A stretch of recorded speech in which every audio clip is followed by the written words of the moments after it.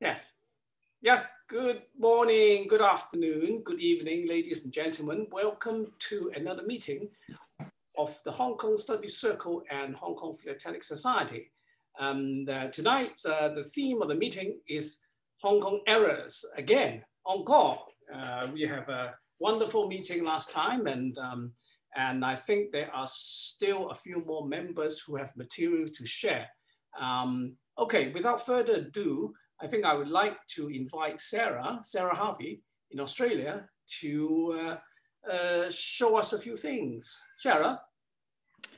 Hello, everyone. I hope I can get it working properly this time.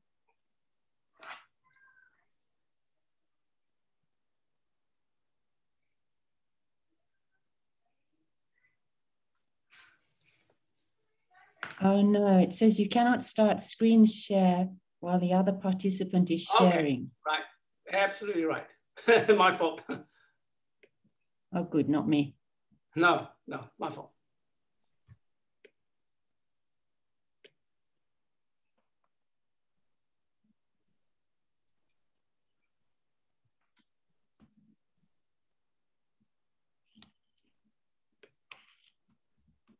Okay, has it come up?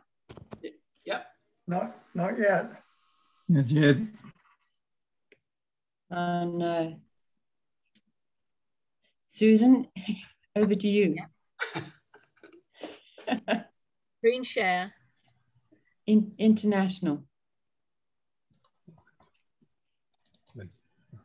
Share. There it is. Oh, it's come up? Oh, great. Yeah. Okay, the broken Kong error is a very ordinary, not unusual error on the King George V 4 cent. But there's a few interesting things that I would like to ask everyone else if they wouldn't mind checking for. Mm-hmm. Because, can we go to number 2?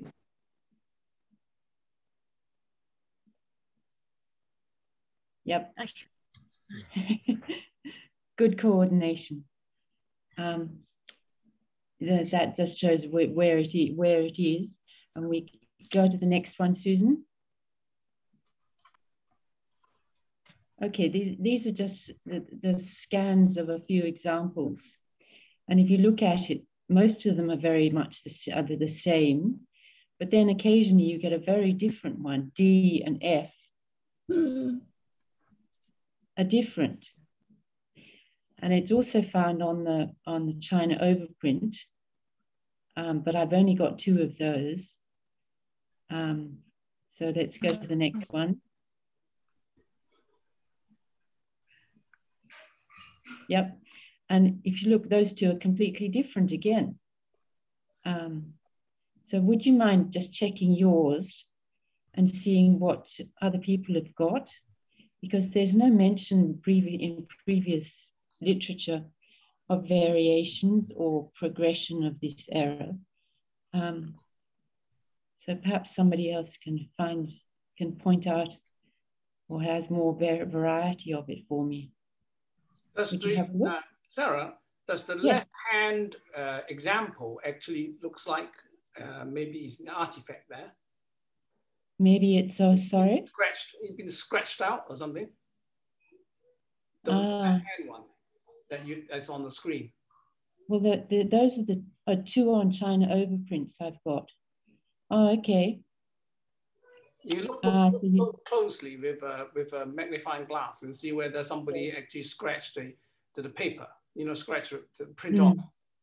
Okay. The right one is perfectly okay to me. Yes, mine is like the right one. Yeah. Well, that would explain why the left one is like that. Okay, I'll have another look. Maybe just a paper scratch.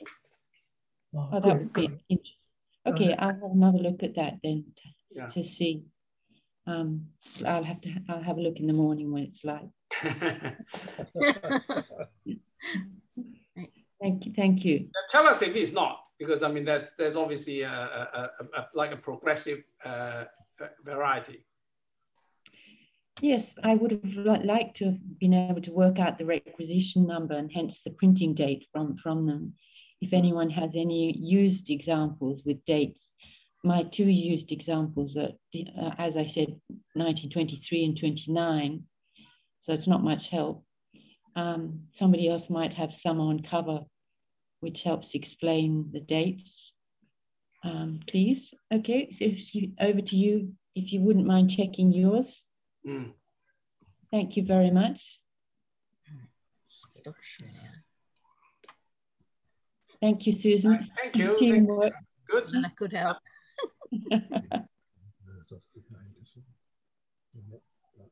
Right. You're the X at the end. No, I've done the wrong thing now. You've got me doing the wrong thing. I've not open now. Well, this you have. You've yours there. It's still open. Now we've gone silent. Yes. Susan. Next person. Yeah. Susan, you are next. Oh, right.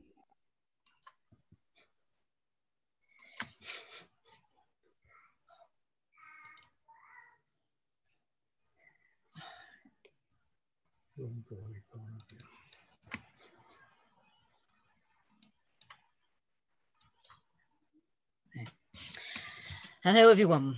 Yeah.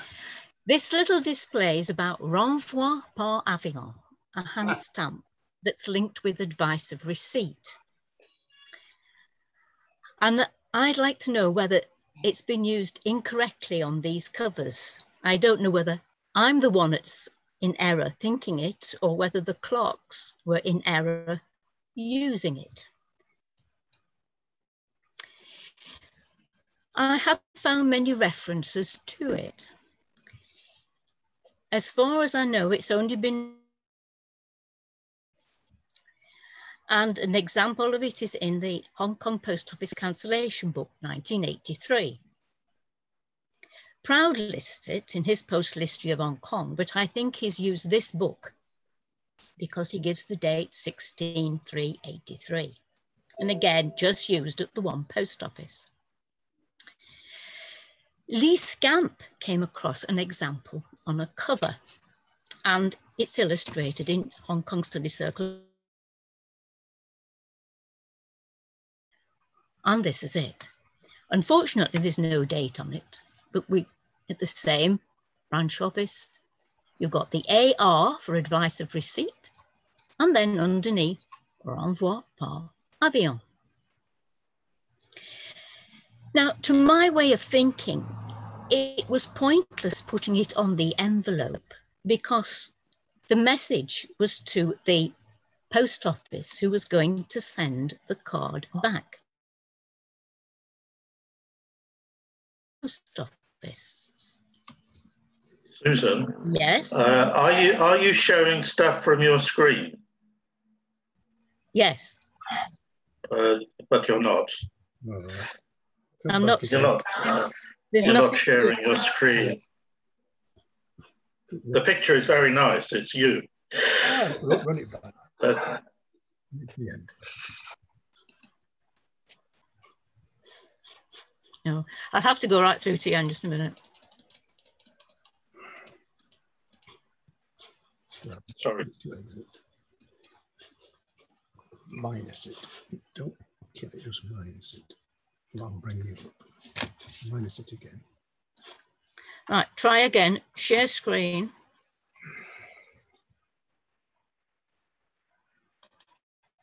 Oh. Not out the way. See something now? Perfect. Oh, good. Sorry about that. It's because I showed Sarah's first. It's confused me. No worries. So this, here we are, the renvoi par avion hand stamp that I'm querying. And these are the details. Post office, the cancellation book, Hong Kong postal history, scan reference. And this is his cover. There's the AR at the top here and renvoi par avion there. Now, as I was saying, I don't think it should be put on the envelope. To my way of thinking, it should be put on the card because it's an instruction to the returning post office that the card should be sent. I have only come across 3 examples of this hand stamp, and all 3 have been on cover.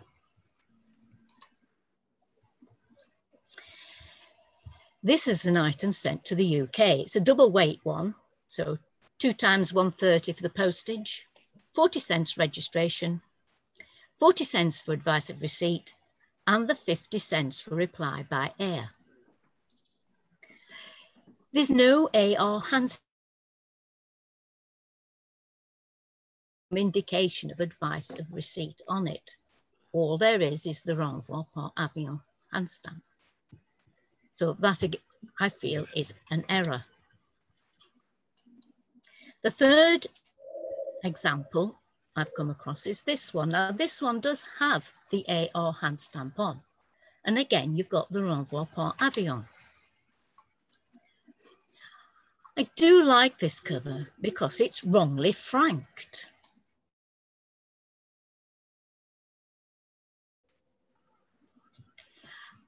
So we've got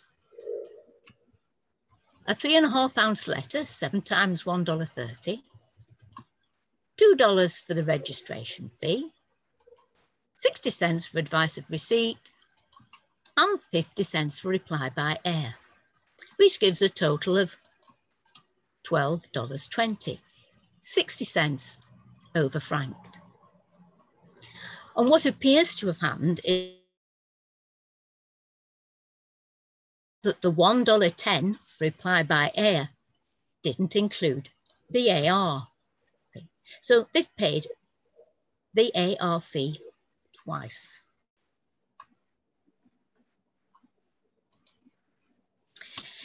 This is a copy of a reply card. The item originally was sent from Hong Kong to Clitheroe in the UK. And this is the reply card that's been sent for. The part that I'd draw your attention to is this, which says, if the advice is to be returned by air, mark very clearly with the indication renvoi par avion and a blue label or stamp par avion. Well, the label has been affixed, but there is no renvoi par avion. No. Side. And I got this example from the China Philatelic Association book on parcel post. So I'd love feedback on this. Am I correct in thinking that the hand stamp should have been applied to the card? Has anyone seen the hand stamp on an AR card? Has anyone seen the hand stamp on other envelopes? Thank you. I'll stop sharing. Thank you, Susan. Yes, very interesting. I must admit, I've never seen it before. So I don't know about members, any feedback from any of our members attending the meeting? Okay, so we'll leave it at that. If no more comments, and I think I can see Sam's there. So Sam, yes, right, good. I'm here. In time. Good. So now what have you got to show, Sam? Okay, I'll request share screen. Okay, Hong Kong. Is it showing? Yes. Yes. Okay.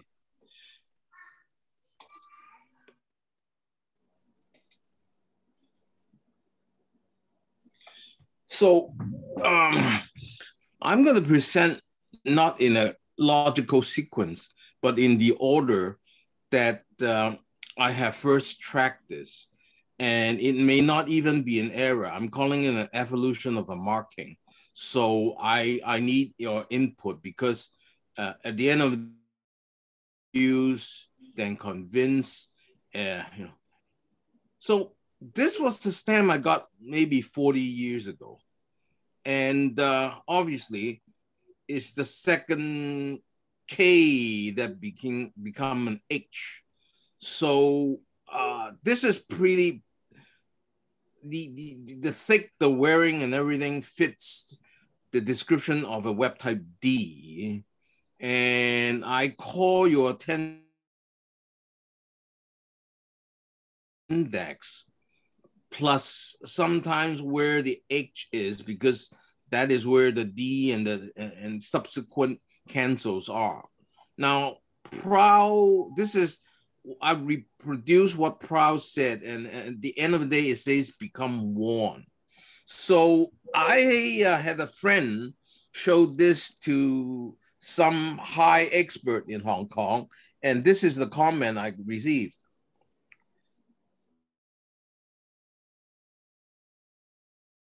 So I'm not going to say who, Anyway, this was in my very younger days, in the 1980s, where I actually had a Hong Kong exhibit, and on the page, I put the stamp, and then there was a similar item.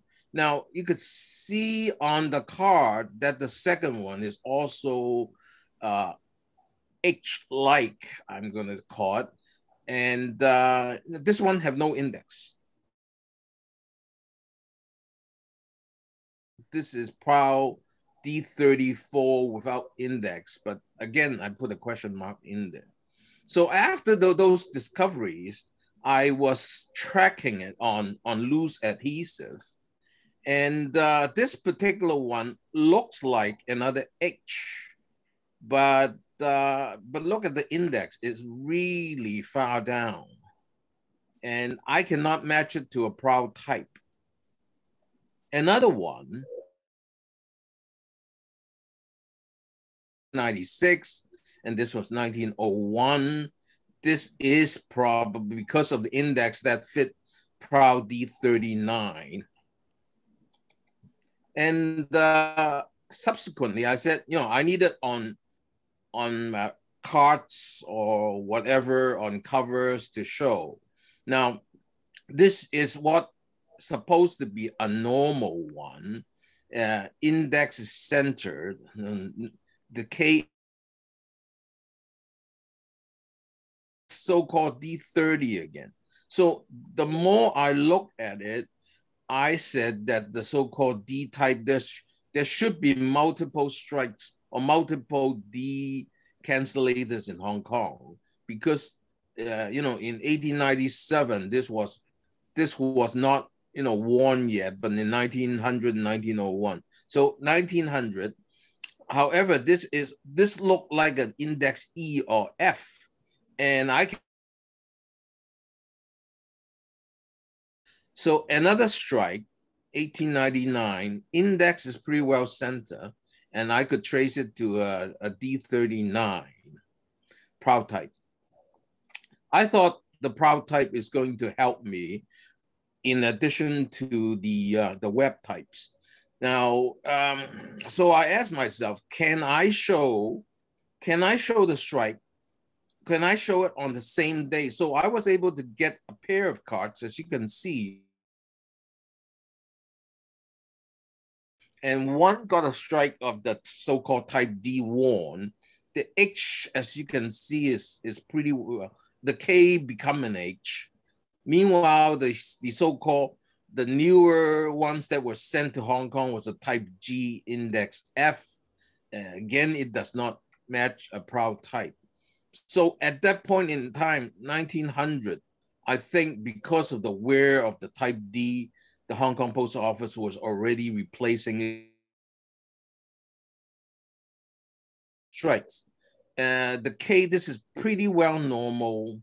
The C is pretty well indexed, but take a look at this, where all of a sudden, this is blur. We don't know what that is, but look at how far up the the C index is. So again, it cannot match a proud type. So I was lucky enough to, I collect postage due like Andrew, and I was able to get 3 cards roughly on the same, and February 7th again. So those were identical dates. Now, of interest, of course, is the K, but also this particular one on the same card that has 2 strikes, a G type and an F type. The G type, which are not under question, this one doesn't even have an index. So I thought that because it's a postage due, that there were more than one. And this one, the K is pretty well blurred, So, and the index, the A is pretty well, is high. And the last example I'm going to show is 1901, because after 1901, the type Ds are very hard to find because the Victoria, Hong Kong placement replacement are there. So this is another strike. Again, this may be an H. The C again is pretty far up. So yeah, I invite comments because I'm more confused than anything. So thank you. Sam. Hi, Simon. Can you go back to your postage due page? Postage due? Oh, yeah. Okay. The cards, yeah. The card. Yeah. Okay. I'm just wondering whether there is a word writing on top of the stamp of the card.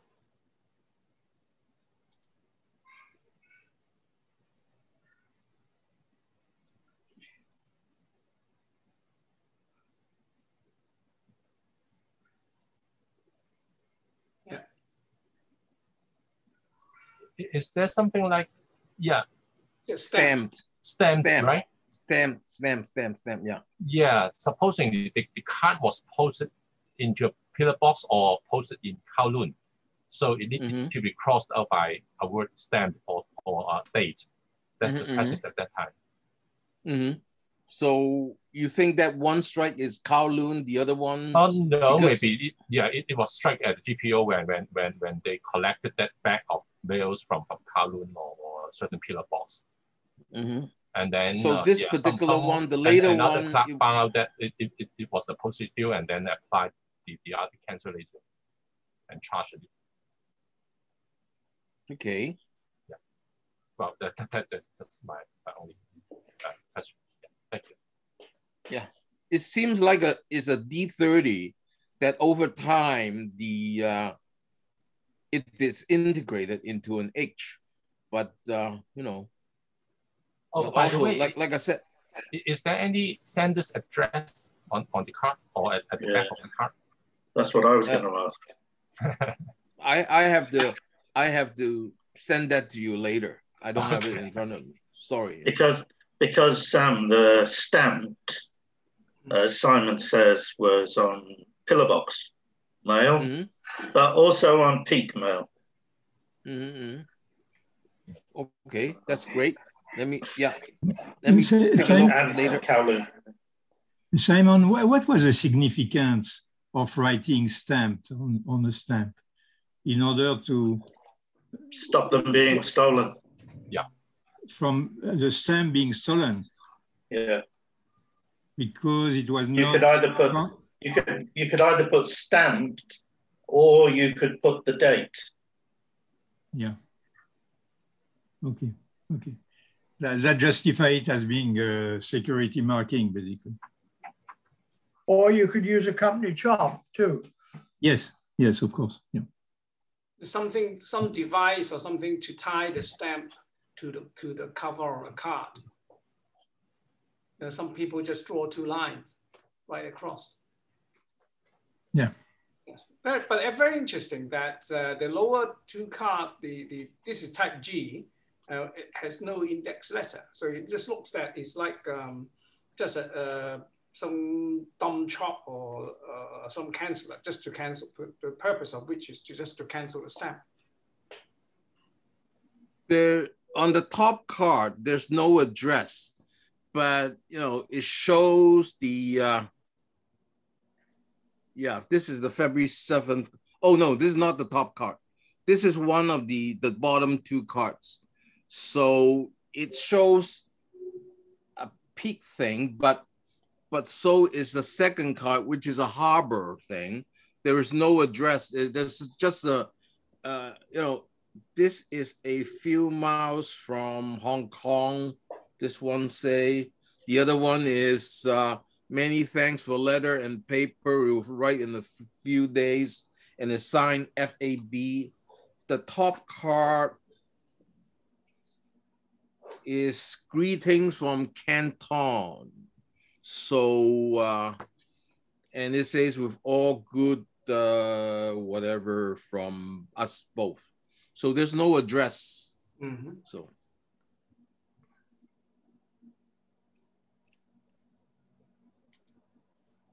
Yeah. So one of them came from Canton. Yeah, it was. Yeah, the top one, the February 14 one, the one with single stripe, was a Canton card. Okay. And it was written on the same day. Wait a minute, same day or not? 2/11. So it, yeah, Richard, it may have been written in Canton because well, no, it's 2/14. It's the same day as the strike. So.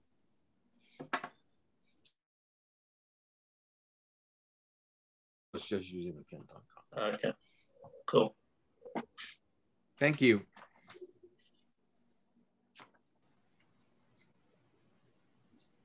Thanks, Andrew. Okay, thanks, Sam, for sharing. I know that you're in a bit of a rush, so I hope that you can make whatever appointment you have, you know, around that time. Anyway, thanks. So I think the next person to show would be, I think, Philippe. Yes. Excuse me, Andrew. Oh, yes, Charles. Yes. Yeah, can I do a little bit elaboration on the SAM? Okay, carry on. Yeah. Yeah.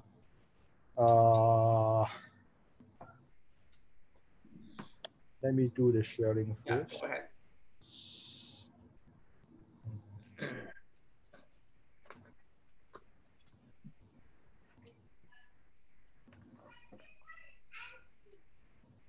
Can you see? Yeah. Okay, it is Shanghai type G2 CDS.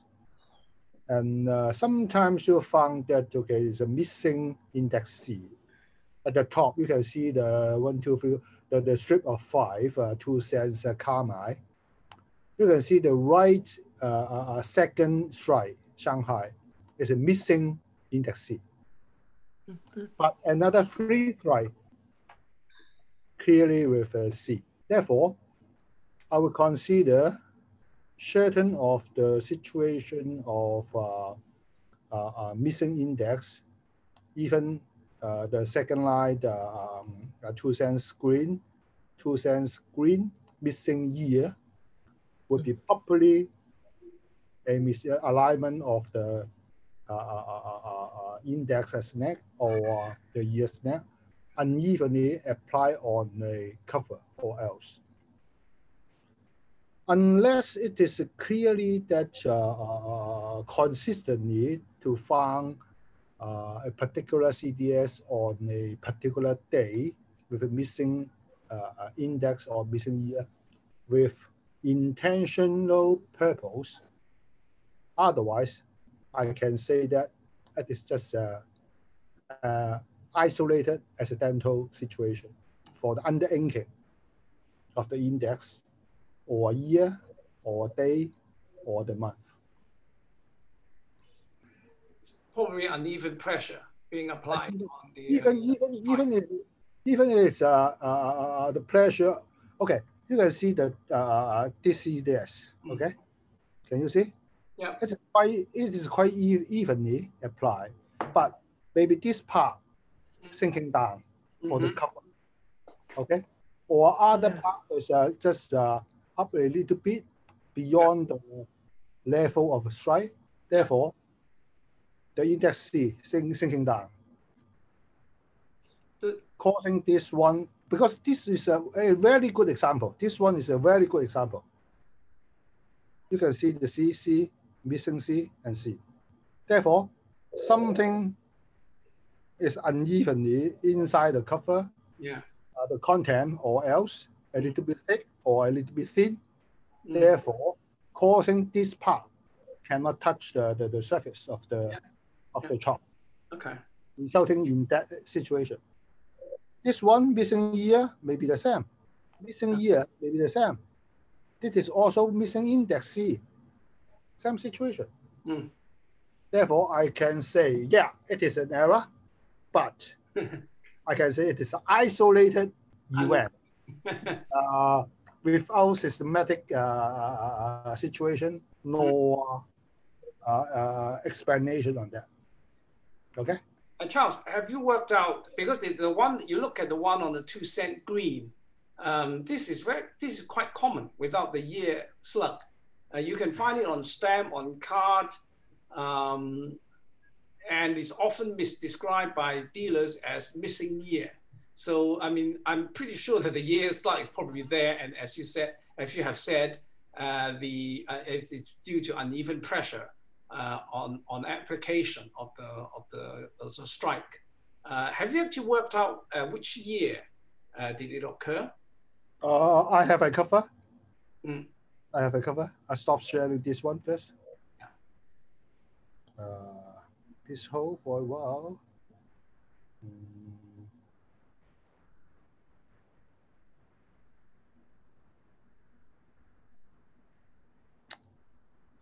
I'm sorry, I need to search for a while.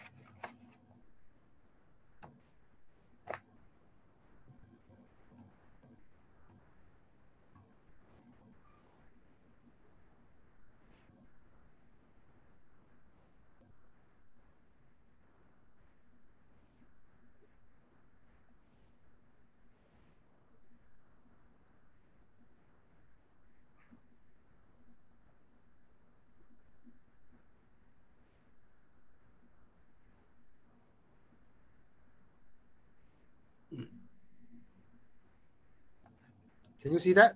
Yeah. It is 03.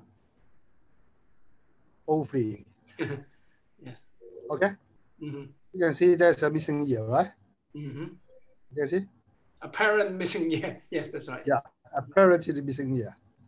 The back stem of the rifle. Yeah. Free. You need something like that to show the year. If it's just an isolated hand stamp, you cannot tell.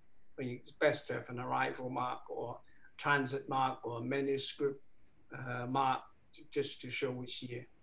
So 03, yes, we can all go and check whether there's something wrong with the 03 slug, maybe slightly uneven, so causing that problem to arise. Enlarge it, you can see that for the year, nothing. Yeah. Yeah, maybe the 03 slug. Yeah, it's sinking down. Yeah, sinking down. It's not. Yeah, that's right. You're right. Yeah. Right? Not in its normal position. In fact, on the second marking, it seems that you can see a part of the tree. Yeah. Yes, part of the tree on there, isn't there? Yes, the arch of the tree. Yeah. Yes, on both strikes. So it's just which confirmed it was not missing; it was just uneven applied or uneven applied. Yeah. Okay. As my view only. Okay. Sorry, Sam. I think that what you show for the Hong Kong become Hong Kong, okay, for the second word of the K, maybe it is also inking problem because the K become a little bit thick, and therefore a thick inking may causing the K looking like H. And for the missing index or else, it is maybe just due to the pressure situation. Yeah. Therefore, that's my view only. Okay. And I would like to show another cover. It is with a Hong Kong CDS with reverse index D. Please hold for a while. It must be an error for sure. Share screen. Okay, can you see that? Yeah.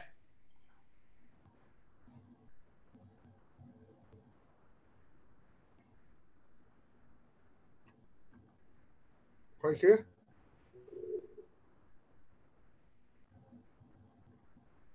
Enlarge it. Thank you. Yes, now we go back to Philippe. Okay, thank you. Yeah. Well, after all those nice postal history items, my presentation is going to be pretty trivial, but we need everything. So what is that? It is not that. Yeah. Can you see it? Yeah. Can you see it? Yeah, okay, good. So I am going to show you some minor flows on QE2, and I have extracted from last meeting this frame from Dr. Shaw, which is a very, very good explanation on how those errors in printing are occurring. So I found this schematic extremely good, which is why I reproduce it on this paper. So if we go to the next page, here are some few errors. And I tried to show errors which are not all of them, but most of them not illustrated in Young. So otherwise you have them. The first one is on the year of monkey. And you see that part of the head of the monkey here is damaged. That is not recorded in Young. On the Seacraft, there are many, many errors, obviously, but some are more interesting than others. This one, you see, it looks like there is another car here. And that one, it's a shift of the pink, and you can see it's a very large shift of the pink printing. And you can see some appearance of the pink printing here.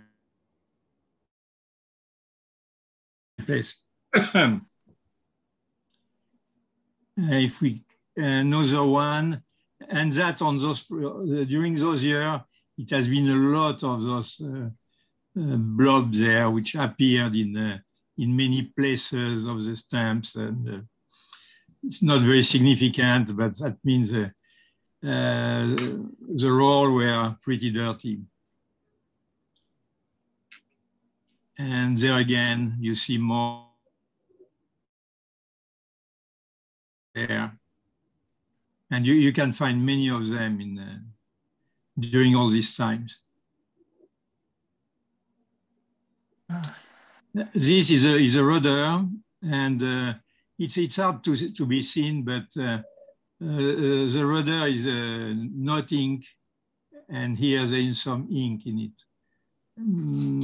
The reproduction is not very, very good. My scan is not very good. It's more noticeable on the stamp. All the series of this in the human right, some broken character, here you got the broken 8.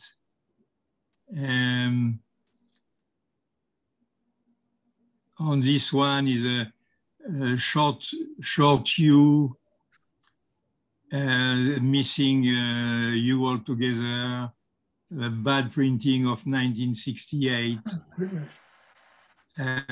Here also again the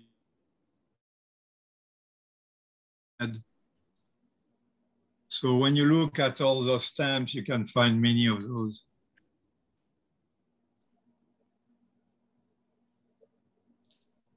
This one is recorded, but I found it was interesting. It's a red omitted in the year of the rooster. Very striking mistake. And those lines also, which appear in many stamps of this type.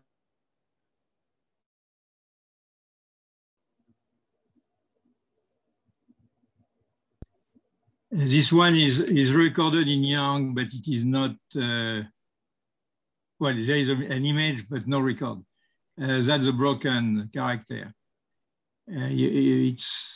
See, this one is longer, the normal is longer than this one. Yeah. It's short rather than broken.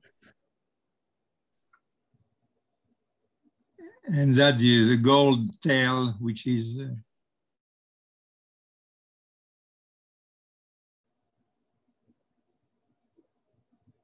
now it's in the double printing, some are more interesting than others. Some you can hardly see them. But in the case of the year of the ox, it looks like a double tail, which is quite unusual. And in the year of the tiger, also, it is a very clear double brown printing. You can see on the character. Okay, that's it for my presentation. Know all I had to show. Yes, really is wonderful. Some of these things that you can pick up, you know, from sort of stamp dealers or eBay or whatever. You know, it's interesting, very interesting stuff that you showed. Thank you very much. Anybody got any comments on the errors? Perhaps it's all due to misalignment of the cylinders, right? Am I right? On the printing. Yes, some of course are. Let me see. Yeah. Well, when you look back here, you can see easily why those things happen. The double printing, of course, it may be a jolt in the paper, or it may be the paper which has been presented twice. It may happen through different ways. But when the blade has not scraped correctly the cylinder, you may have some something which is still there and which is going to be transferred on the paper, or the indent on the cylinder were dirty, didn't take ink. So many things can happen on that. And if the process has not been done correctly, it may induce many errors. Great. That's how you get errors. I'm surprised actually Delarue at this time actually very sloppy, appear very sloppy with the printing. They usually are pretty good. Yes, this period of time, you can see many things like that. I didn't check for later years, but I think after that, the print, and after that, the printing were made also by photo, by new machines. They were not really cylinder. They were digital reproduction. In a digital reproduction, you are prone to less error.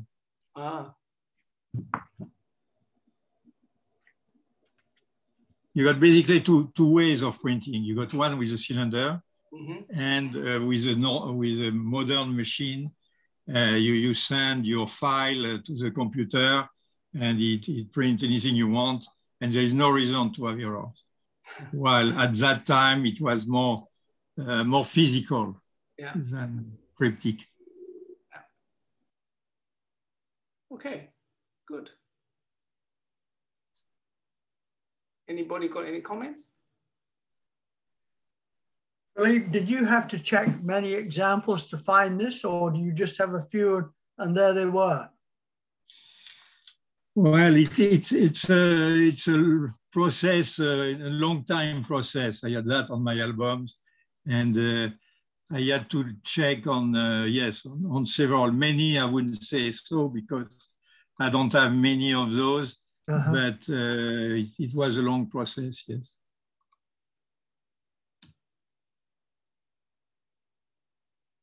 And I have some more errors I didn't pick up because they were not that interesting. But... All right, good. I think Richard Whittington has something to show from I believe Chris Norton.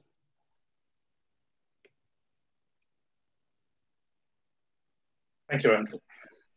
Yeah, a very quick one from Chris. Fortunately, he can't be here today, but he asked me to raise this matter. So I'll share screen now, hopefully.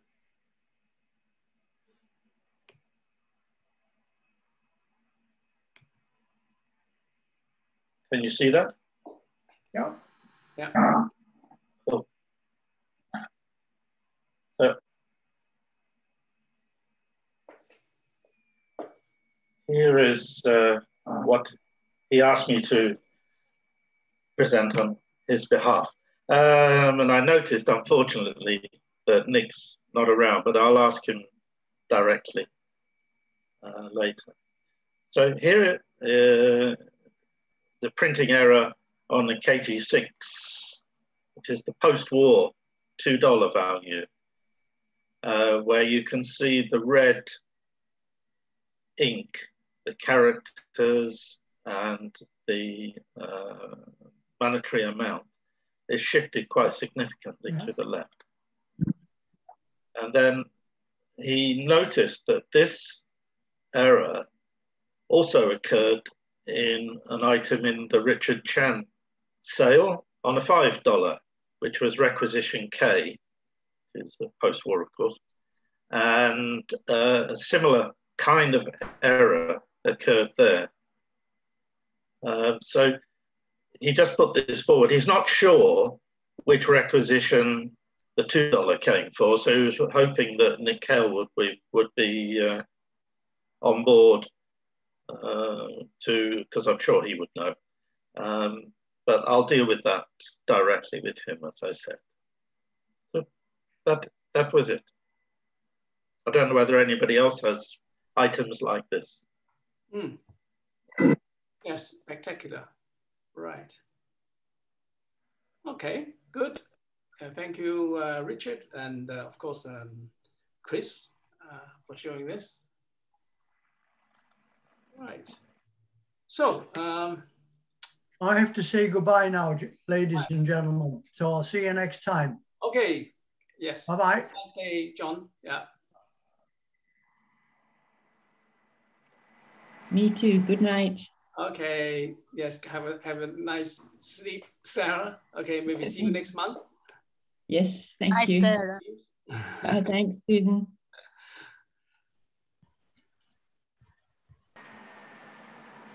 Okay. So right. I think I want to show something. Let me see. It's just a potpourri of various things spanning over 150 years. So I'm sure that some of you might have known this word "errare humanum est." You know, if you have done Latin at your school, it's a famous saying by Seneca, human error. Right, so human error. Now, first item I'd like to show is, of course, that's human error using the date stamp, which is a web type 5013 with the index C reverse, which I'll come to that, struck in red, but obviously it should be in black. And the interesting point is not only the date stamp is with a reverse C, the Hong Kong paid, which is properly in proper red color, is also in C. And also when it was corrected, you can see some bit of black. Obviously they clean out the red and use black ink to strike it on the back again. It also has a reverse C.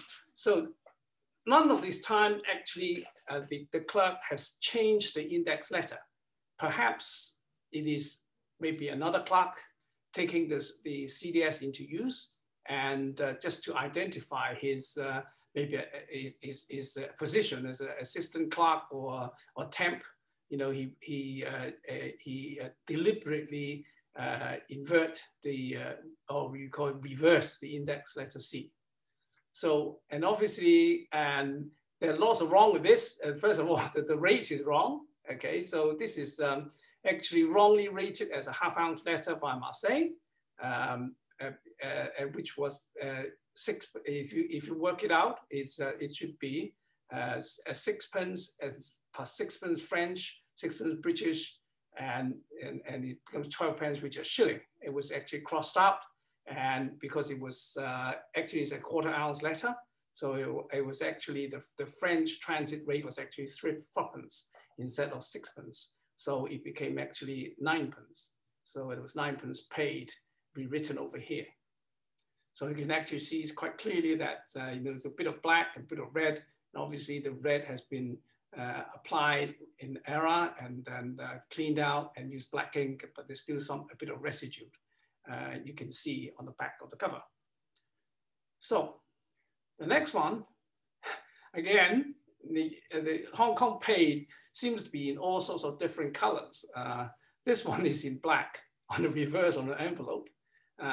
Normally, obviously it should be in red, but this one actually the clerk just picked it up and then thought it was a normal date stamp and then put it on the back, and they realized it's wrong, but you know, never actually bothered to actually do anything about it.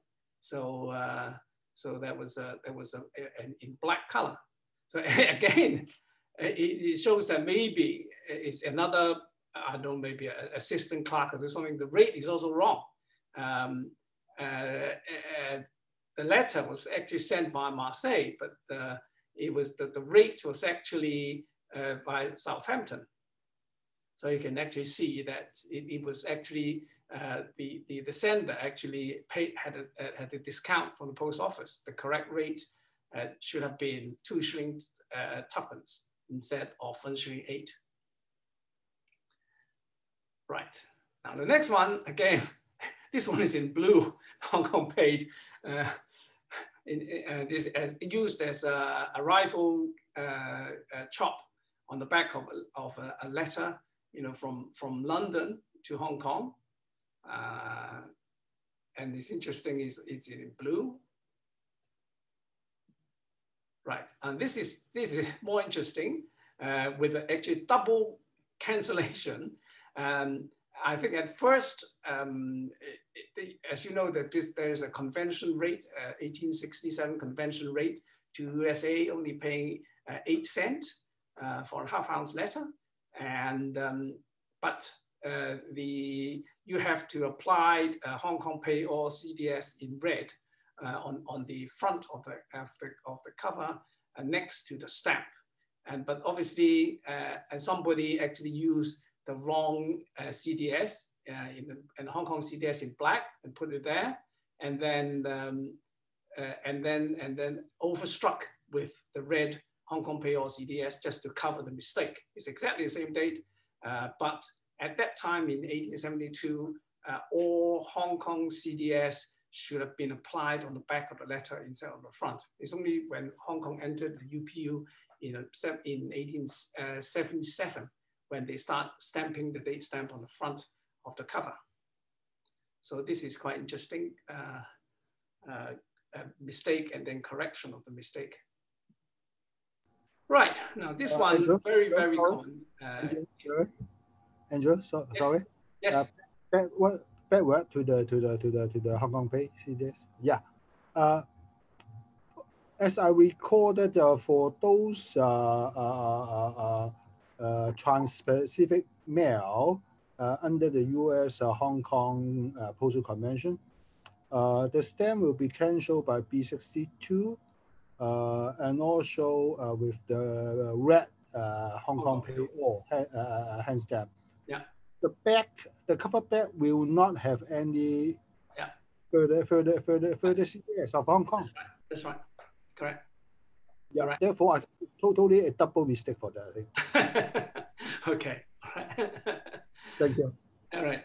Okay. Okay. So this is quite common. I'm sure that if you collect postage dues or postcards, you will have lots of these things. There were actually two rates. One is called the postcard rate, and the other is actually a printed matter rate. The printed matter rate is actually 2 cents, and the postcard rate is 4 cents. And it all depends on how the post office clerk interpret the item, whether your postcard, whether it should be sent by printed matter or by as a postcard. What actually happened if you write something on the front of the card? I think it's more than 5 or 7 words. Then it becomes a postcard. So you have to pay 4 cents. And if you're only 1 or 2 words or a few words already printed word like that, Hong Kong, and this one's Hong Kong, and then this actually qualifies for a printed matter rate, which is 2 cents. So these 2 cards are actually properly franked, absolutely correct, but obviously somebody put the T mark. This is in Hong Kong, somebody put a T mark there, and probably maybe a senior clerk spotted it, and this one actually crossed out the postcard, the word postcard, but this one didn't, and then just crossed out the T. So these were actually sent without any sorts of postage due. So this one is more interesting. This one, the mistake was not realized until it reached London. It was actually sent to Wales, but it actually passed through London. And you can see actually FB, foreign branch. So the T and the rate here, which is 1/10 centime, was annulled by the foreign branch in London. So this was actually sent as a postage due item. Obviously, it's a postcard, but actually you can see a lot more. Well, I suppose it's a printed words rather than actually written words. So they say, okay, well, you can send as a printed matter item at the 2 cent absolutely correct rate, and they annulled the postage due marking. Right now, just change the subject from postal history to stamps. This is actually something that I picked up at the post office in 1981. When the royal wedding stamps, the Prince Charles and Diana, came out, and to my surprise, if you look at it very carefully, there's actually a broken crown variety, which is constant, because I've got several strips like that. But I tried written to SG, to Stanley Gibbons, and I think Stanley Gibbons, because it's maybe such a minor error or something, they totally ignore it. But you can actually find it quite easily if you have a strip like that. And here's the stamp, and you can see the nick in the crown, which is quite constant. Andrew, is it this error constant on each position? Yeah. No, just on this stamp. On this stamp. But for other. No. Just on 20 cents. Yeah. On 20 cents on this particular position? Yes. Every sheet? Every sheet. Well, no, I can't say all the sheets, but I have something like 5 or 6 sheets with this error. So it's got, maybe it could have been well, actually, it's a question that if you have the stamp, you could kindly check whether the crown is complete in your sheet. I mean, it could have been a scratch in the plate, or it could have been some foreign body that fallen onto the printing plate. But so far I have about something like 10 pairs of these all with the broken crown. So I'm pretty sure it's constant. You know, you better do a print for that, for the whole sheet. Right, okay. So next one, we go back to the postmark again. This is very interesting. This is a branch office in Hong Kong, side of the, in the Hong Kong island called Cloudview Road, which is a road above North Point.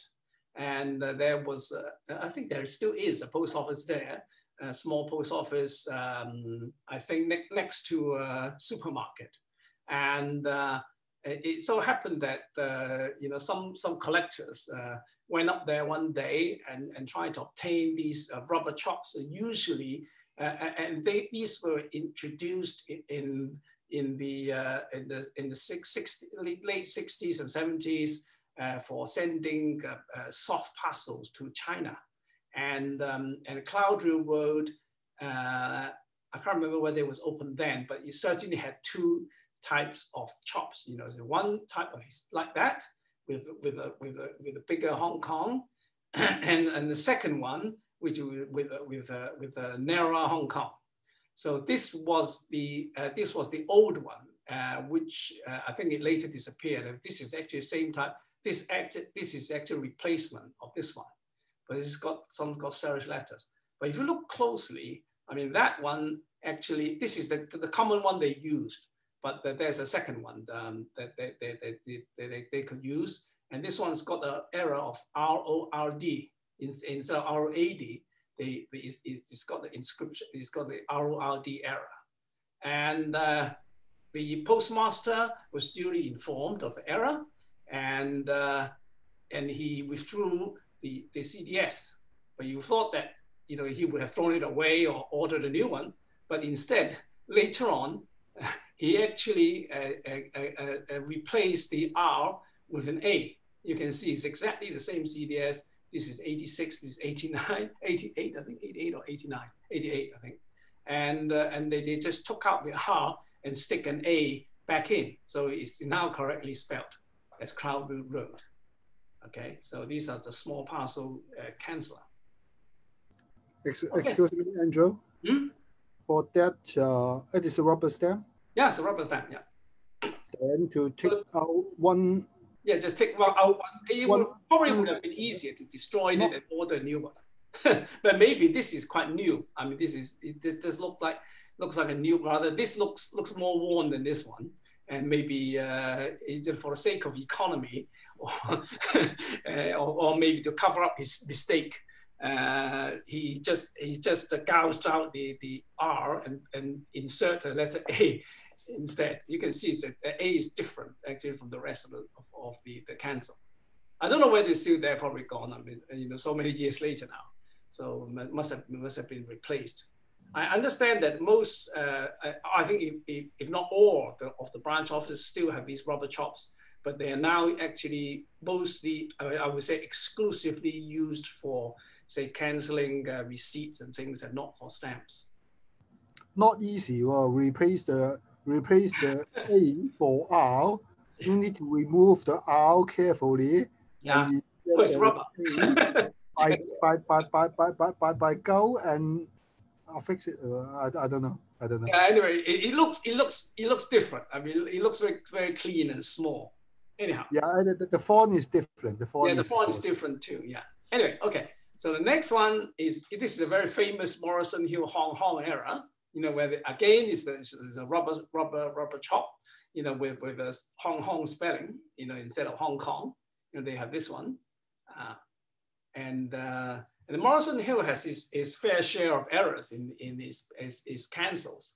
And the other famous one, also in the same year, and it's 1994, 1986, much earlier, is called the Morrison Hill. You know, they put an extra I between the S and the O of Morrison, and it becomes this one. It wasn't spotted for a long time until some stamp collector walked in and asked for a parcel cancellation, and the sharp eye collector spotted the error and they informed the postmaster duly. And then, of course, after maybe it's only, you see, it's a difference of the date. It's only 12th of June, 28th of June, the same year, and the postmaster gouged out the I. So it becomes Morris on Hill as an ad hoc one. Obviously, the stamp collector was not satisfied with this ad hoc measure, so he complained again. Then later on, in August, a new, maybe even earlier because it looks a bit worn already, a new cancel was ordered and with the correct spelling. And then, of course, these rubber canceller didn't last very long because a lot of pressure applied on the parcel, or maybe using the wrong mixture of ink. You use organic solvent ink, the rubber tend to distort pretty quickly. So, and it was replaced in 1989 with a different version, which is just same style, but it's obviously it's a different canceller. Okay. Andrew, yes. Andrew, there is an error on your last page. The year of Morrison Hong Kong should be 1984, not 84. All right. Yes, you're right. You're right. Yes. Yes. Okay. Double error. Error of error. Okay. Error. Okay. So next, this is a classic. As you know, that all the post offices, the branch offices of Hong Kong, they have the steel canceller, and they all end up with the name of the post office and the Hong Kong following the name of the post office, just to indicate it's the Hong Kong post office. But when Kwong Wah Street is a street next, I think, adjacent to the famous Kwong Wah Hospital in Kowloon in Yau Ma Tei. Is it Yau Ma Tei? Yes. At the back of the hospital. Yeah. That's right. So they opened a branch office there because there were a lot of mail from the hospitals and the surrounding areas, and they actually ordered the wrong postmark. This is actually steel cancellation with the post office. And then these were all first day cancels, aside from these two, which were obtained a little bit later. But the 1, 2, 3, 4, 5 were all first day cancellations available on the day of the opening of the post office. And at that time, actually nobody noticed. People were too busy obtaining all the different cancels, etc., making first day covers, and nobody actually noticed there was an error in the postmark. Later on, I think one or two collectors actually phoned up and told the postmaster that there's something wrong with the cancel, and then of course by comparison with the other branch office, they know that the post office should spell Hong Kong instead of post office. So they actually made some correction and ordered a new set with the Hong Kong following the name of the branch office. But during that time, there were two new issues. One is the community chest on the 30th of November, 1988, and then the Chinese New Year, the snake, and the January 18. And to save embarrassment, they actually made a rubber reproduction of the stamp. These are actually rubber and 1 day only date stamp with the date of the issue of the new stamp. There should be a 30th of November, which is the community chest, first day of issue, and then there's another one with the 18th of January 1989. They are fixed date cancels and made a rubber used only for 1 day. And later on, about 4 months later, they made a new set. The new set arrived probably from the UK with the correct spelling of the Kwong Wah Street, Hong Kong. Right, now this is probably something you've never seen before because this is actually from the Crown Agent Archives. The steel date stamps were ordered from a manufacturer. I don't know, maybe, actually it says here, Wolverhampton. No, that's actually, this is actually the name. I don't know which probably is a secret, where they were made, just in case you raided them and stole all the CDS. But anyway, you know, to the manufacturer of the date stamp, Kun Tong doesn't mean anything to them. I mean, you know, they were making date stamps from all the British Commonwealth countries. I mean, some with pretty weird spelling or you know, which totally does not make sense to people who made those. So they actually made the mistake of actually saying Kun Tong instead of Kwuntong, which is the correct spelling. That's in 1958, it's well before the opening of the Kwun Tong post office. So they were actually making some stamps before the opening. For example, this is from Chengshan, some Peng Chau, Taio, Aberdeen, etc. Okay, so they made all these just in case, and the Kai Tak as well. So that's. Where is Kai Tak 1? Huh? Yes. Where is Kai Tak 1? Yeah, probably on a different page. Yes, which I didn't show. Okay. No, actually, Kai Tak 1 was already in use at that time, if my memory serves me correctly. Not sure. Okay. Right. So later on, if you see the date, November 6, November 17, you know, that's another page with you see, sometimes they 1, 2, 3, 4, 5 on a different date, on a different page, okay, with the different numbers. Okay, still with the wrong spelling, okay? 3, 4, 5, 1, 2, 3, 4, 5, the 5 CDS from Kwun Tong without a W. And later, of course, they corrected it. And probably sent all those back to the manufacturer to be destroyed. And then you can see this 1, 2, 3, 4, 5. Yeah, you see the different style. You can see it's different style. The 4 is in the middle, and then the numbers at the back are following Hong Kong. It's actually sorry. This is different, and this 1, 5 here. Okay. So the Kwun Tong post office was finally opened on December 3rd, 1962. So this was the last set that they made with correct, and then they sent it over to Hong Kong. Okay, there's another one, San Hui. I don't know whether that's intentional or unintentional, but San Hui means new town. It doesn't mean anything. So in fact, we have a post office called Chun Mun, San Hui, which is in Chun Mun, okay? The new Chun Mun new town, there was an old part of Chun Mun, and then there's a new part of Chun Mun called Chun Mun San Hui. So I'm pretty sure that is probably, I mean, may or may not be, but anyway, there's never a post office called San Hui in Hong Kong. Maybe they did it wrong, and then they left out the Chun Mun in front and just have San Hui in 1961. It seems 1961 and 67. There's a 6 years different. So it may not be. I mean, maybe San Hui from somewhere, but that's my guess. And then this is a very famous one, Hong Kong Kai Tak, you know, instead of Kai Tak, and this one is Hong Kong, K-O-N-K, Tai Tak Airport. So it's a double error there. So it actually says return to E and B. Now I'm not sure what E and B means. I mean, is it the name of the manufacturer? I don't know, but that's obviously very wrong with it. So in 1962, they go back and then did another one and asked for another set, and they got it 1 and 2, which is replacing that, but they still got it wrong. Now they got the Hong Kong correct now with the KONG, but still with Tai Tak.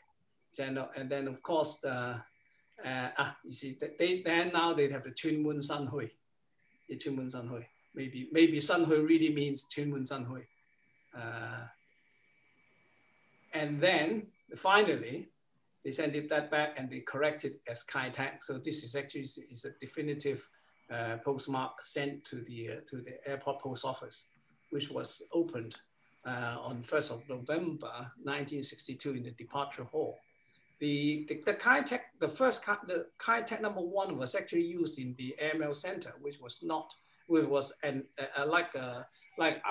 it's a different part of the building and was not open to the public. So this is actually inside the airport building. So now this one is the Wan Chai. which is a single ring, mistakenly made in a single ring instead of the double ring cancel, and instead also returned to be destroyed. It should be CCS IMS received, returned to, it should be MS40. So MS40 presumably is the type of CDS, maybe it's a double ring CDS, the style of the CDS that they talked about. Okay, I think that's all I have got for the time being. Andrew, that is a very fascinating archive. Yes. Did you get a copy from the archive, or do you yes, own I don't have the original, of course. No, these, you can actually see them in the post office. It's available in the London Post Office Museum. It's actually pages and pages of these. Hence, of course, I only cropped the part with the Hong Kong. The sheets would contain other post offices from the British Commonwealth. Yeah, they are available from the Post Office Museum in London. Okay, so Andrew, so in London, you can go in and check it out. Yeah. Andrew, these sheets are now in UK, not in Hong Kong, right? No. Okay. This is just a copy of the sheet. they're in the Post Office Museum, which is near Covent Garden. Yeah. Is that right? No, near Russell, not far, but near the British Museum, near Russell Square. And the only problem with it is that they've been, some of the records have, quote, disappeared. Yeah. They're not complete, but there's a lot of stuff there. Yeah. Well, I mean, the rumor said that either they've been stolen or they've been destroyed. Some of it has been destroyed during the war, during the Second World War, when the German. I think, yeah, it seems to be. I was intending to go back because they have quite a lot. What they have, you could look at straight away. Yeah. Are the copies, but they have the originals in the archive, which they have to go and get. Yeah. So you have to do that in advance. Yeah. But I was intending to do that, but I mean, it's been closed. It's been closed for because of COVID, right? About a year. Yeah. Yeah. It's on the to-do list. Yeah, you see, it's a mixture of CDS from different places. This one, Bahamas, and this is Southampton, Manchester, or it's just basically it's like a book with all these squares, and you just put the it's just a record. A bit like the requisition books. That's right. Anyway, so it's fascinating stuff if you do that kind of. I mean, some of the maybe some cancel, like for example this parcel. Hong Kong 11, they've probably never seen it before, probably never used, probably sent to Hong Kong, but it was just kept in the post office, safe and not used. But it is really, the original branch office council's research place, where you want to go. Anyway, okay, so that's all from me. I believe I want to stop sharing, and I believe that Simon has got some interesting items to present, maybe. Oh, Angel. Yes. In fact, in the June newsletter, there is another date stamp. There is the Sham Shui Post Office. Ah, yes. Yes, so maybe the members would like to look at Yeah, there was a mistake with the Sham Shui PO dot or something like that. Yeah. Yes. With a dot. That's very interesting also. Yeah. Is that the one on eBay? Yeah, it could have been. Yeah. I think somebody showed a pair of a Sham Shui Po with the dot. It's actually two different CDS instead of the same one with the dot gouged out. Yeah. Okay. Yes, to you, Simon.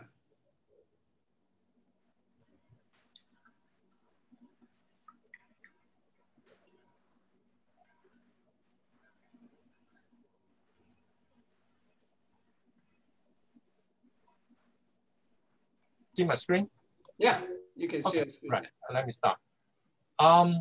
First part, I'm going to show a few odd covers, and then the second part will be more on thematic, the Hong Kong.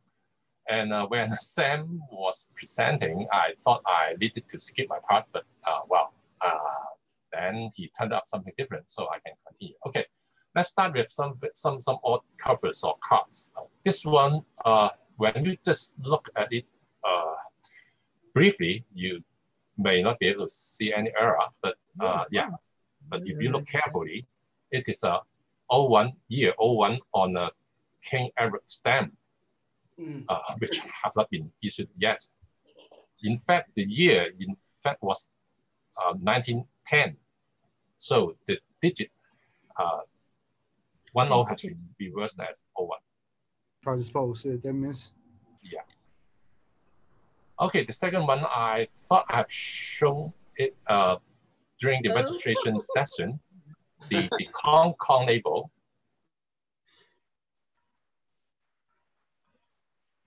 That's right.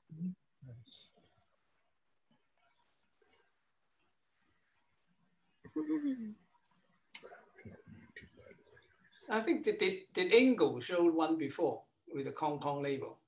Yeah, I've shown it during the registered mails session. Yeah. Is it you or Ingle that showed this the same label? So sorry. Is it you or is it me? It's yeah. you. Right. Yeah, me. Yeah. This one was from Sayers, so there must be something interesting. You can see the 11 a.m. is turned up to be a 1L. 1L. I'm not sure whether it's a time slot error or just some ink blots. Maybe it is 11 dot. Yeah, maybe. 11 dot, then hyphen. Over 811. Yeah. Possibly. The next one is maybe it's quite well known. The first day cover of the centenary issue from Taiyo, 62 inverted as. You show the 11 dot here. Yeah. I think the previous one is for sure is 11 dot, not IL. Yeah, right. Yeah, possibly. Yeah. Okay. Some registration label errors. This one, Chachi Mui, and with the error MU1 instead of MUI. Well, in fact, registration label errors are not commonly found. Yeah, because maybe it is not commonly noticed or unrecorded, or when the PO the staff saw it, then they quickly retrieved it. Okay, this is the Japanese occupation error, and see whether you can spot the error.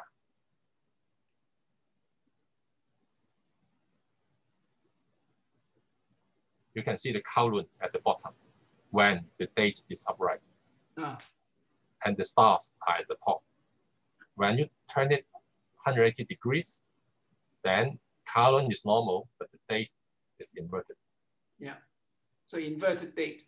Yes, and on the same day, I got another cover, which is not registered, but just normal, and having the same date, same Kowloon cancellation, same error. It's clearer than the previous one. And yeah, I would say errors during the Japanese occupation are commonly found. Yeah, year 20, which is 1945, the Japanese has become very undisciplined due to the war situation at that time. Okay, the following few slides is about a fancy error, Hong Kong, and in fact, in the Hong Kong stamp market, the Hong Kong Day stamps are quite beloved by the Chinese collectors, maybe because of this Chinese nickname.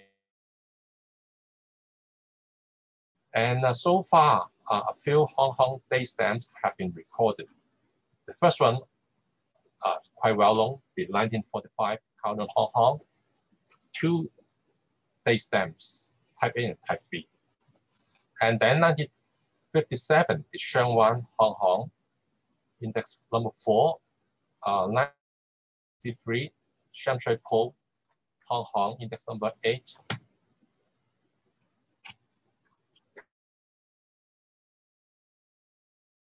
Taiwan Ho Hong Kong, and which is a plastic single ring base stamp for small packet. And then the 1984 Morrison Hong Kong, which Andrew has just shown to us. Okay, the first one about Kowloon Hong Kong. On 1945, September 28, Kowloon Post Office was opened at 10 a.m. In fact, has done some studies on the Hong Kong era, on the Kowloon Hong Kong era, and he has written on his collection, which is now in the Hong Kong Museum of History. He stated that some covers dated September 28, 1945 of Hong Kong and graphed as Hong Kong. The error occurred in the Kowloon Post Office on the first day that it began to function after the liberation. It was discovered immediately after the first change of the times. Well, he mentioned that the time slot was changed at 11 o'clock from 10 a.m. to noon. And that means the era was used for 1 hour or a little bit more than 1 hour only. And in Peter's collection, he has drawn some diagrams and clearly shown the differences of type A and type B.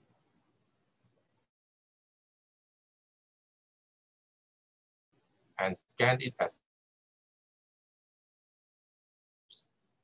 and then I superimposed the images, and then you can see that they do not overlap. That means these are 2 distinctive cancellations. Okay, let's talk more about type A. Type A is commonly of the 4 in years log 4, 5. You can see the leg of the 4 is quite short. And covers of Kowloon Hong Kong with type A cancellation, I would say are of different cover size, of different addresses or addresses. And the positionings of the stamp suffix are in fact quite different. Let's see the examples. Yeah, in fact, most of the collectors at that time has produced 2 or just a few covers. In fact, this one is quite odd, a very long cover, and yeah, I recorded only one example only, addressed it to someone at Yamati Police Station. And then some other examples of the type A. These 2 are addressed to the Portuguese consulate at Pure Liberty Avenue. And these 2 are with Chinese characters as the address, and from China Times, printed covers from China Times. In fact, you can see that the stamps used, in fact, were not available at the post office at that time. I'm not sure where he got the stamps. Maybe he brought over the stamps to the post office to have them cancelled, or I don't know, maybe from someone in the post office afterwards. And these 2 covers, in fact, are very special, and currently is in the Peter Scheck's collection of with the Hong Kong Museum of History. These are the 2 noon type A covers that I've recorded, and they are addressed to the same person of Chinese name Zhang Yikchi, with an address in Kowloon Sham Shui Po, Boundary Street. basically all other color Hong Kong covers, no matter type A or type B, are 10 AM, except these two. Okay, let's go to type B. This is the diagram drawn by Peter Scheck. And you can see the long leg of the 4 of the year's log 45. And type B covers, most of them are of the same size, and the layout of the adhesives or the configurations, I would say, are quite similar. And all of them are having time slot of 10 AM only, like this one. The fixation of stamps on most of these covers are similar, having the 8 cents on the top left corner, and then the 5 cents centenary on the top right corner, and the 2 cents on the bottom left corner. And this is another special example addressed to the same person, I would say, that I mentioned with the type A noon time slot covers, Zhang Yikchu. And in fact, this one is in English, YC Cheng, but the address is the same, although in English.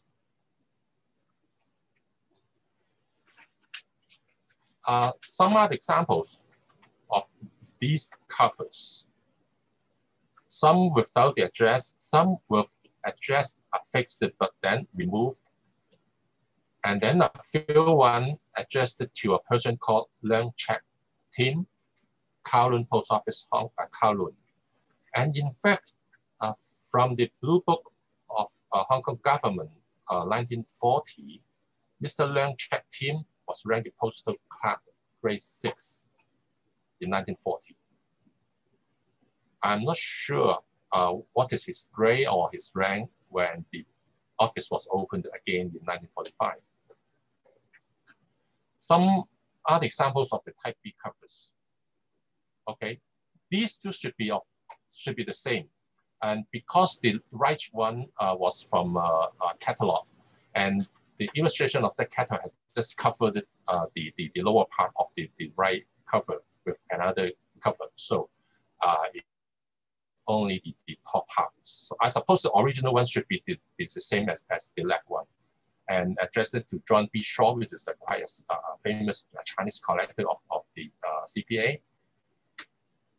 You can see that the plate number of the 5 cent centenary stamp are very close. One is 74262 and the other one is 74265.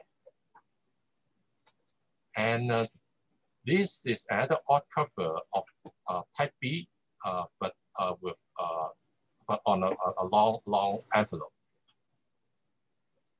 These two are addressed to David Fernandez, Kowloon CPO. And David Fernandez was ranked postal clerk grade 2 in 1940. And I'm not sure whether he was the postmaster of Kowloon CPO in 1945. Okay. According to Peter Scheck, the error was discovered at 11 when the time slot was changed to noon, and then covers with all Kowloon Hong Kong CDS were recorded at noon, and then afterwards at 3 p.m. Okay, the below statements are, I would say, hearsay statements. Around 50 years ago, someone, I don't want to disclose his name, but I'll just call him Mr. M. And in fact, Mr. M told me that the postmaster of Kowloon PO at the time when Mr. M told me the story, in fact, that postmaster was his customer and also a longtime friend of him and his father. Well, in fact, he and his father are still having a very famous stamp shop in Tsim Sha Tsui, and you can guess what I'm hinting about. And he called that person, Postmaster Lee or Leung. Oh, in fact, I have forgotten because my memory on that, in fact, has faded. So that's why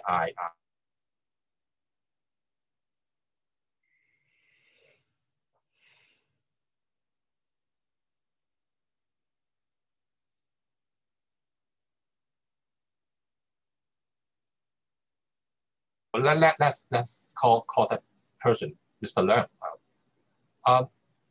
M. Sorry.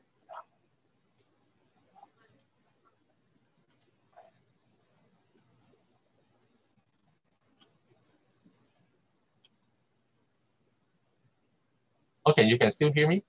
Yeah. Okay. Yeah. M told me that Leung was on duty, and he used a new CDS to service at the counter.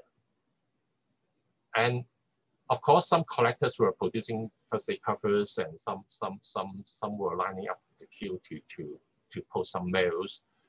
And then it was soon reported that the day stamp was having an error of Hong Kong, and yeah, maybe it was about 11 o'clock or when he needed to change the time slot. And he immediately removed that day stamp from the counter. And in fact, there were 2 new day stamps in Kowloon Post Office on that date. He took out the other new one. He examined the postmark impression and was again astonished to see that both of them were having the same error of Hong Kong. And well, this one is took out an old CDS, the Kowloon Hong Kong, the normal Kowloon Hong Kong CDS used before the war, and put it back to the counter for continuation of business. And interestingly, Mr. M told me that Leung, he himself went to a shop nearby, purchased a small amount of blank envelopes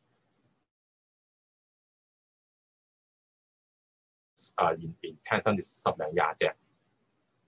And then he went back to Kowloon Post Office and produced some Hong Kong covers at the back before he sent back the 2 error day stamps back to the GPO. And at that time when M was telling me these things, he lived in his home county in China. And in fact, I was together with KK Ho, and when we heard the same story, and we immediately offered it to Mr. M to get contact with Leung, and trying to invite Leung to Yum Cha in Hong Kong when he was back to Hong Kong. But in fact, we were refused by Mr. M, saying that he couldn't, he was difficult to get contact with. We could not follow up on that anymore afterwards. It's a pity. And with that story in mind, I'm having more questions in mind. Was that postal card Mr. Leung checked team the same one that Mr. M was mentioning?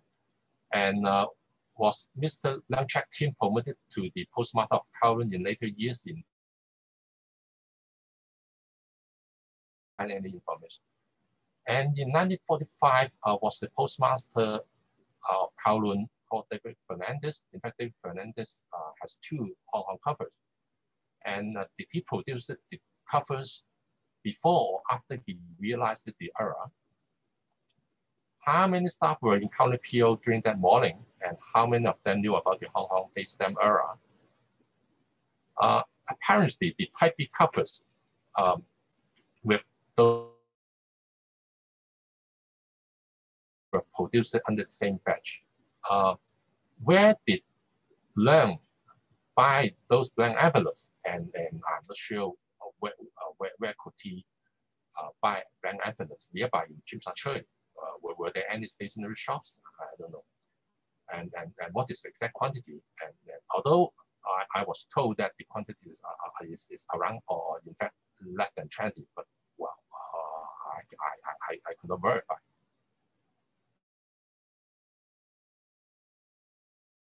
users.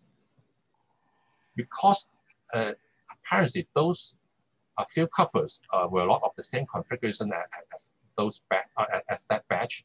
Were they produced by favor, by Leung, or by some other postal card in Kowloon before the date stamp were sent back to GPO, or were those covers cancelled, in fact cancelled by the customer at the counter?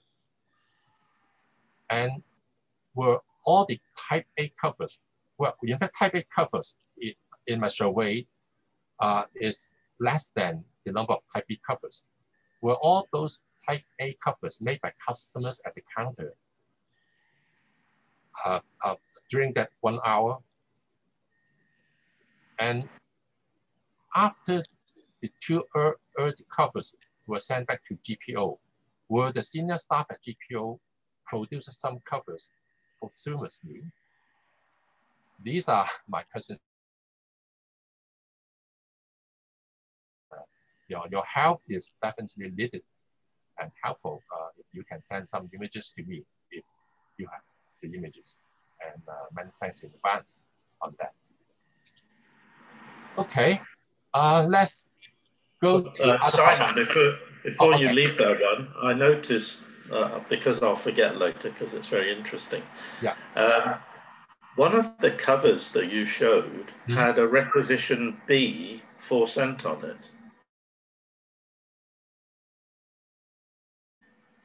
Okay, so let me go to that. Requisition B, okay. This cover, the 4 cent, I do not think was issued to the public at that time. They were in Hong Kong, but they were not used. Oh, the 4 cents. Yep. Type A. Yeah. Oh, okay. I don't know. So that indicates that it was someone inside the post office contriving covers. Okay, okay. Yeah, we can further discuss on that. In fact, I have no information about the stamps. Because you'll, as you mentioned, the people who were working in the post office, many of those covers are requisition.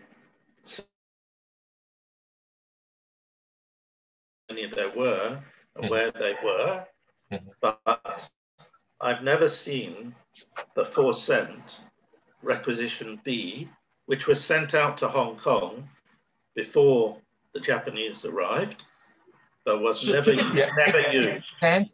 It should be 8 cents, right? No, 4 cent requisition B. 4 was cents.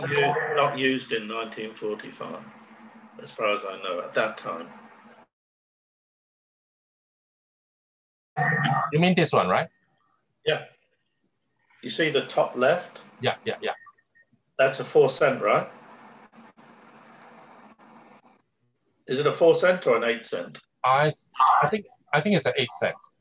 Oh, then please ignore my stupid comment. The 8 cent requisition B was, of course, in general use after the war.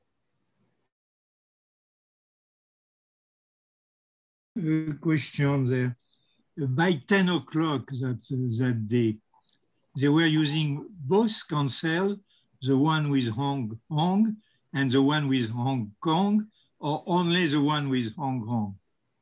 Yeah, I think that's another question. I'm not sure. Yeah, in fact, I'm not sure whether they were using only one day stamp or 2 day stamps. One with Hong Kong and the other with the normal Kowloon Hong Kong one. Yeah, because in Yang, in the catalog, Yang illustrates also a Hong Kong cancel at 10 o'clock. So apparently they may have been using the 2 cancels. Yeah, well, in fact, because Hong Kong is more famous than the normal Hong Kong, so I didn't notice, or in fact, I didn't collect the normal Kowloon Hong Kong covers. The normal Kowloon Hong Kong of 10 a.m. in fact, my records or my examples, one is noon and the other one is 3 p.m. Yeah. I've never seen Hong Kong, Kowloon, Hong Kong, 10 a.m. Okay. Okay. Yeah. Look at Yang. You will see the illustration. Okay. Hong Kong.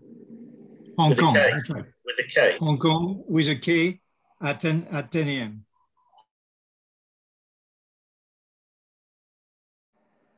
Okay. Interesting. Yeah. Oh, thank you. Yeah. Right. Okay. So a lot of questions, and yeah, we need to do more studies on it. Well, Shenwan, well, according to Prowl, the error postmark was not used on mails. In fact, it was used on the postal order. And this one is photo. And he has taken that photo in a local stamp exhibition in 1997. And it was from the John B. Shaw's collection. Okay, Shan Shui Po Hong Hong is not that rare, and you can have it found from time to time. But most of the days of those covers are in fact 15th of November 1962. So I suppose, and then he sent a few covers to the other collectors on that day. And in fact, that era has been lasting for quite a few months, and you can also find it on the first day cover of that commemorative stamp issue on 1963. In Morrison Hill, Hong Kong, yeah, Andrew has described it and have told us about the story, and this is a bigger and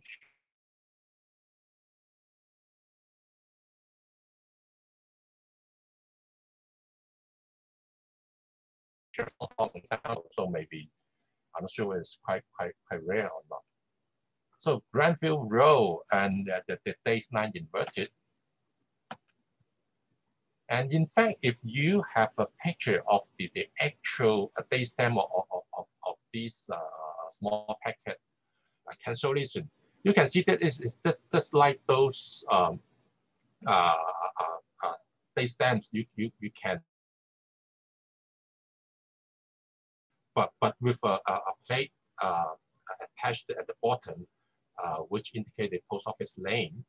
And I'm not sure whether that error can be fixed by just removing the plate with the post office name and then turn it back 180 degrees. Yeah. I'm not sure. I think you can. I've actually handled one of these rubber stamps, and then really? Yeah, basically it's just a rubber.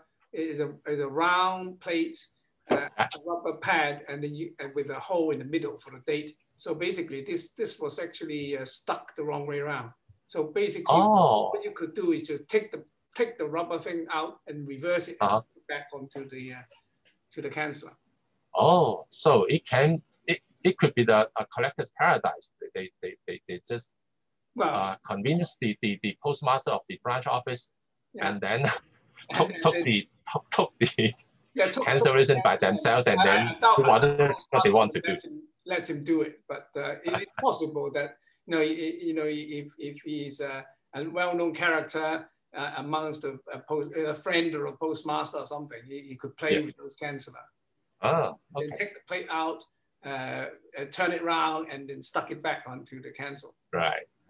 Yeah, but this could be just an error by the postmaster. He wouldn't have known. It would probably be just a mistake of sticking. It looks quite new. You see, this is the same style as the Cloudview Road, in the same style of cancel. Yeah. Exactly. Yeah. This Calvin Raw. That's right. And clear example. And also the Maurice Sion Hill. Yeah. Okay. And that's what I'm going to show, and that's the end of my presentation. And thank you for listening. Thank you very much. I mean, it's fascinating. Yes, good. Thank you, Simon, for showing us all these, and we will all go into our shoebox and and check it out whether we got any Kowloon Hong Hong. And Susan probably got a few, you know. Yeah, please send me an image on that. Yes, that's fascinating. But I got a feeling that you know, either one of the Hong Kong date stamp was never actually used. Perhaps it wasn't used. Yeah, maybe. Yeah. Maybe you know, the postmaster probably got a bunch of those Kowloon Hong Kong date stamp, and 2 of them were wrong, and then he just used one at the counter, and then and found it wrong, and he went back to the back room and then looked at all the cancels and found another one, and then start playing with it. I don't know. That's well, that's true. In fact, according to what I was told, and they just took out one new stamp, new date stamp only for using the counter, and then the other one, well, in fact, so I suppose one of the type of probably the type B covers were produced at the back end. Yeah, good. One of the interesting, well, just to me, so perhaps a poor reflection of myself. One of the interesting things that's never actually been checked out properly or written down and analyzed is the fact that some branch office cancellators survived the war and some did not. So you can see certain cancelling stamps used at various of the branch post offices in 1945 actually were issued and used before the war. Some survived and some did not. Well, why is this? Stolen. Yeah. Why steal one, not the other one? Some collectors like just keeping these memorabilia, you know, collectors of postmarks. You know. Absolutely. And the other thing instead of just impression of it. Yeah, and the other interesting aspect is the fact that these post office guys were producing these types of philatelic, shall we call them, items. And so this was not quite common, or I think this was not unusual, because if you remember the December 25th, 1941 covers were mainly associated with GPO staff. Well, in fact, the 25th of December 1941 issue, and the CPA, someone from CPA has written a story about that, and I can share with you the details. Oh, please, yeah, interesting. So, your daughter should appear more often. Yeah. She is trying to produce some era postmarks. Right. Okay. Okay. Thank you. Right. Thank you very much, Simon. Yes. Has anybody got any comments or anything to show? Right. Okay. If not, we can actually discuss a little bit about the current situation about journal distribution. I received an email from the Hong Kong Study Circle Committee from London saying that members are a little bit disappointed with the current situation of the suspension of airmail to the UK. Actually, the airmail has been suspended since March, so it's a lot. I think, or even before. I can't remember. I think maybe it's March this last year.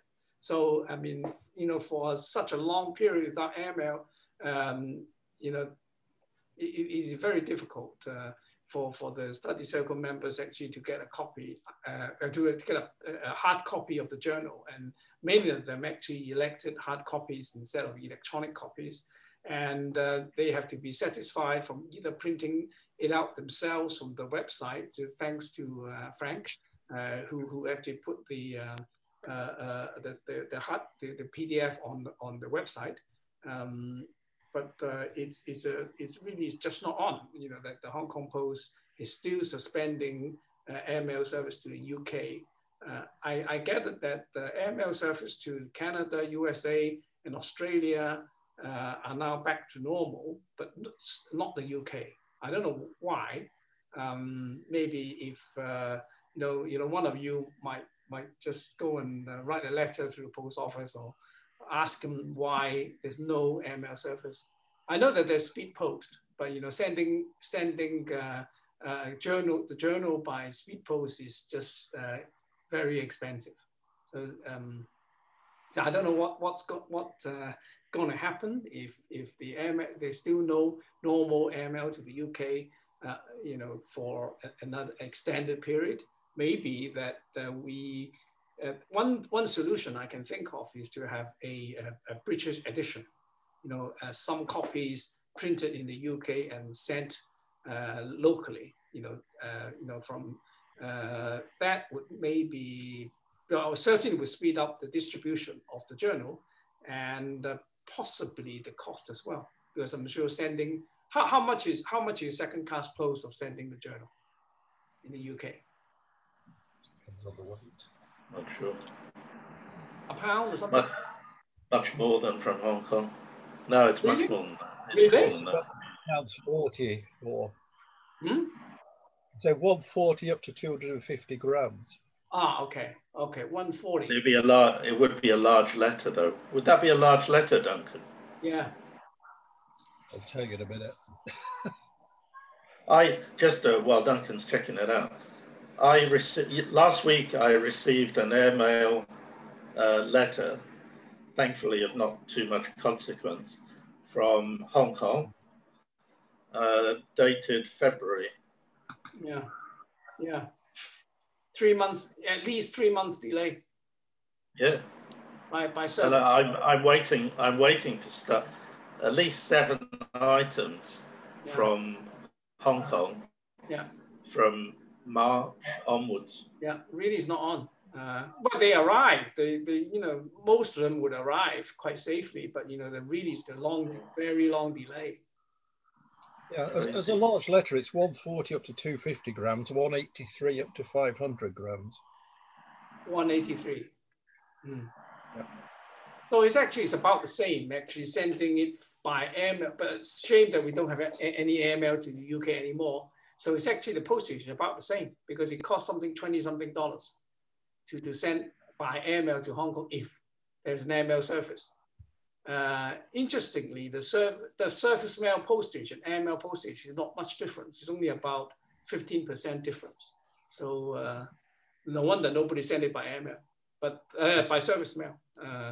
But I'm not sure, you know, why that there's I think, you know, if they say it's due to COVID, I mean, you know, surely you get COVID in Canada, you get COVID in USA, and I mean, the UK is not bad. I mean, at least you still got the speed post. If you want to renew your passport or something, you can send it by speed post to Liverpool. But you know, South Africa is worse. There's no mail service to South Africa, which is just totally incredible. It must be due to the contracts. Contract carrier, yeah. Yeah, must be. I just wonder whether it's actually Cathay. The government don't pay, the post office, you know, just don't pay enough for Cathay to carry mail to UK anymore. Maybe. So it's a shame. So I think the next, I gather that the study circle will have a meeting very soon about this. Is it AGM or something, Richard? Oh, there's a meeting. There's a meeting in London this meeting. month, but only about I think less than a handful of people are attending. Yeah, I think they will discuss this matter of having you know, we have to solve this up. You know, whether you could actually have a UK edition of the journal, because I mean, you know, surely, you know, some members are just fed up receiving email copies or much delayed copy mangled by service mail in the ship. Well, I think Frank's done his part in terms of putting it, you know, making it available on the website. But of course, not everybody uses that very good facility. But yeah, I don't know. Yeah. So anyway, because the July one is coming up pretty soon. And Nick is very punctual on that matter. So we have to decide what to do with the next edition of the journal. So whether to send a portion, send the file to UK to somebody to print it out and send it there, or to continue as is. You know, that's society matter. Anyway, so anybody got any further comments before we close off today? No? Philip? Susan? No, nothing. Yes, okay. Well, anyway, Charles, any comments you want to make? No? Okay. Well, in that case, Andrew, just one final remark. Okay. You have any idea about next month's topic of the meeting? No, I haven't actually. Maybe just 3 topics, because I suppose October will be on leave, right? It's summer vacation. Well, yeah, we can. Yeah. What else? What other suggestions have you got?